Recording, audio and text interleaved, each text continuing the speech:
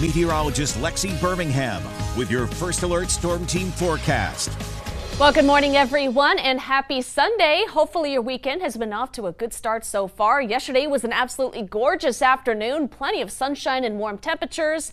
And I think for today, we're seeing a very similar forecast. You may want those jackets as you head out the door, as we are starting off nice and cool again. Not so much during the afternoon, as we're going to pretty much see what we did see for yesterday afternoon. And we will be off to a dry start heading into the new work week, but we are tracking the chance that maybe some small rain chances could return by the end of this week. And we'll talk about that more in just a second.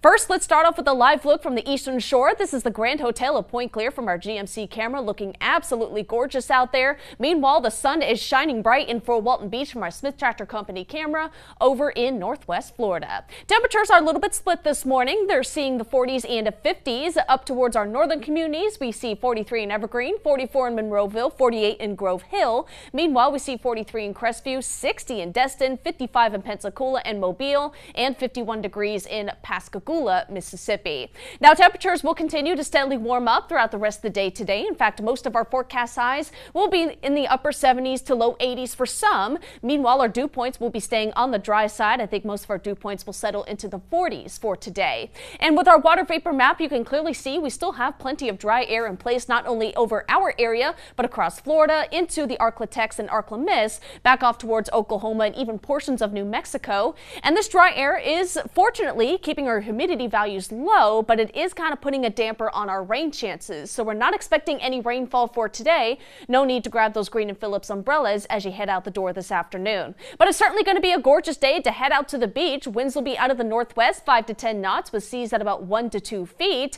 Forecast highs near the coast for most will be in the middle to upper 70s with plenty of sunshine. Dauphin Island will see a high of 73 degrees. There is a low risk for rip currents over the next several days, and despite it not being summer, UV index is still high, so be sure to apply the sunscreen and reapply every 30 minutes to an hour.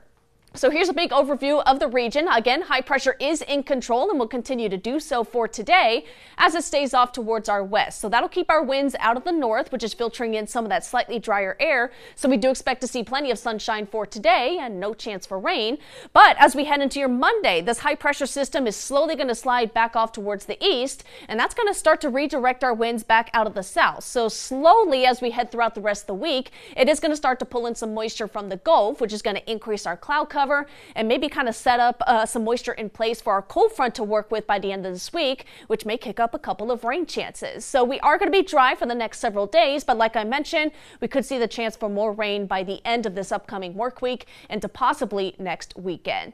So here's a look at the rest of your forecast. We will stay nice and warm and fairly consistent over the next couple of days. High temperatures anywhere from the upper 70s to lower 80s, with lows at night in the 50s, possibly seeing the 60s by the end of this week. Plenty of sunshine on the way over the next couple of days, but a few more clouds by the middle half of the work week. And like we mentioned, we'll keep an eye on those rain chances. Again, they're not looking too grand right now, but at this point, we'll go ahead and take any rainfall that we can get. All right, fingers crossed that it'll get a little bit better as we get closer to those Thursday and Friday dates.